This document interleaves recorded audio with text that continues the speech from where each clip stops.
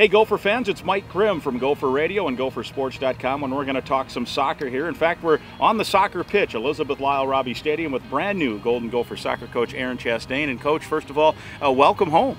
Thank you very much. I'm really excited to be here, excited for the season to kick off in August, and it's a really special moment for me and my family. What has the last handful of weeks been like for you and your family? It's been a whirlwind. I think, the interview process felt like it went really slow, and now that this happened, it's like, oh my gosh, full speed ahead. So I think it's a really exciting time. This, as I've said multiple times, is a dream opportunity for me. So I think everyone's making me feel right at home. You are from Minnesota, from the Twin Cities, played soccer here at the University of Minnesota, basically back in the infancy of the program. And you think about how women's soccer has advanced over the years, and we'll talk more about that in depth because you have some family ties to some of the big moments in soccer. What is it like to be back coaching now at a place where you played and helped build?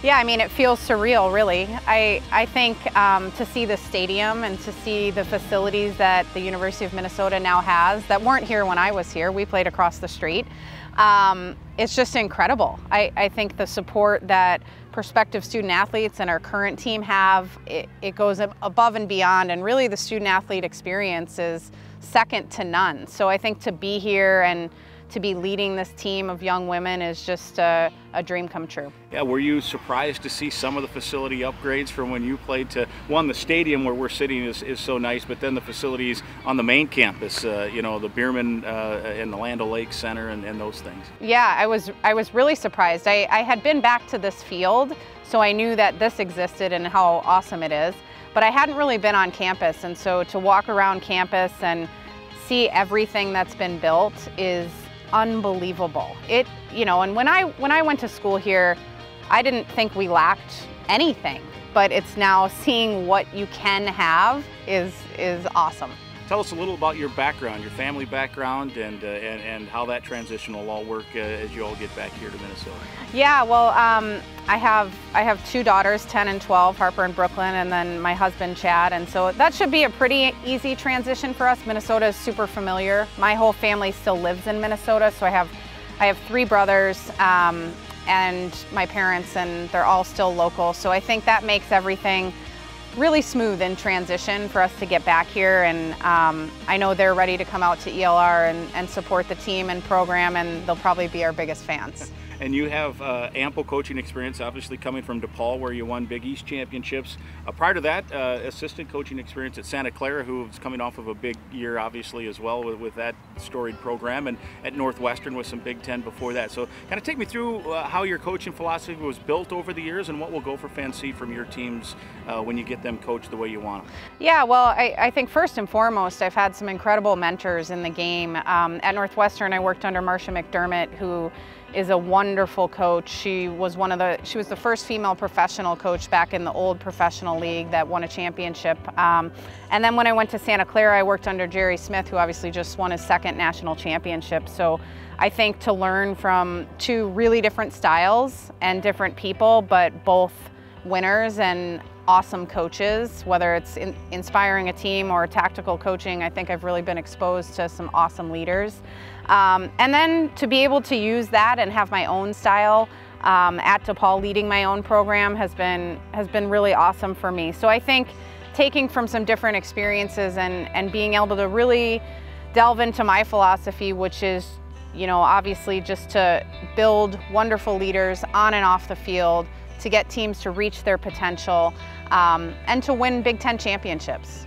Is your style, would you say, more offensive oriented, defensive oriented, a nice combination, or how would you say? It's probably a combination, and I think I'll really evaluate this current group and see what style is going to suit the personnel the best. But I think it's fun to play an attacking style, so that's certainly, we'd like to score a lot of goals, celebrate a lot of goals, and I look forward to doing that on this field.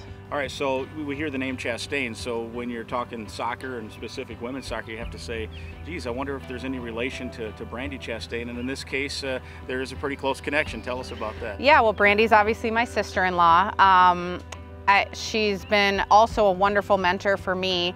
Obviously, when you can achieve at that level, and that takes a certain level of talent and mental fortitude and commitment, and so to see her through some of her journeys through the Olympics and World Cup has been really exciting for me. Obviously, I didn't know her in '99 when she had her really big moment for women's soccer, but I know I watched that, and so I think now to have watched that and know that I can call her up for advice, or she'll come out and support the team, I think is huge for me and for my family. And we're really proud of Brandy. I think she was a pioneer in women's soccer, and she was really accessible, and I think that's such a great quality to have as a famous soccer player, where young kids can say sign my piece of paper, sign my ball, and they're really accessible. So I think she set a nice bar for that. And you think about that moment, I mean, how important in the history of women's soccer, particularly American women's soccer, in terms of the growth. I mean, obviously winning the World Cup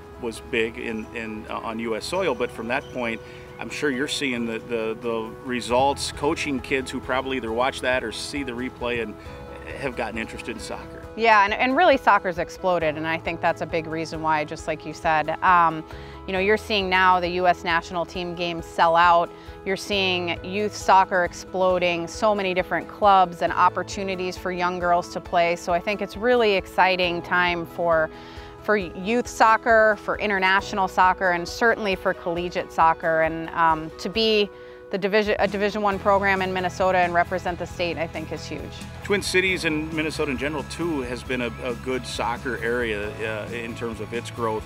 I know we've coined the term in recent years, rock the Robbie. How important is it to rock the Robbie every time you guys are here, and to create interest here in a city that is pretty lovable about soccer? Yeah, I think it's super important. I think one of the things that you immediately notice about Minnesota soccer is how much their attendance numbers are every year. And I think we average over 850 fans a game, and I only see that growing.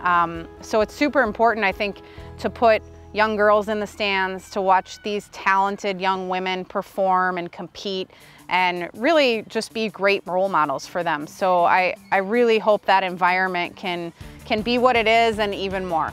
All right, last one for you, recruiting philosophy in regard to, and here in Minnesota, we're always saying, can you keep the kids home, so that we know about that? But what has generally been your philosophy in recruiting, and how might it or might not it change now that you're here? Yeah, well, I think I've always strived to add talented student athletes. So not just athletes and not just students, they have to be both. And I think we can absolutely draw that here at Minnesota. Certainly, keeping the top kids home is a priority. And I think for me, having done this and having chosen Minnesota as a local kid, having a wonderful student athlete experience here, I certainly feel comfortable that I can sit in a room with a student athlete and her family and say, you are going to get taken care of, you are going to get an awesome education, and you are going to reach your potential on the soccer field and help us win championships. And I lived that, and so I think I can make that happen for a young woman. So really excited about recruiting high-level student athletes to Minnesota, and certainly we'll get some out-of-state kids too, but we will have a big emphasis on these great in-state young women. Very exciting times, no question about it. Welcome again home, and we'll look forward to seeing the Golden Gophers out here on the pitch here this fall. Yeah, thank you very much. All right, there she is, the brand new coach, Erin Chastain, Gopher fans.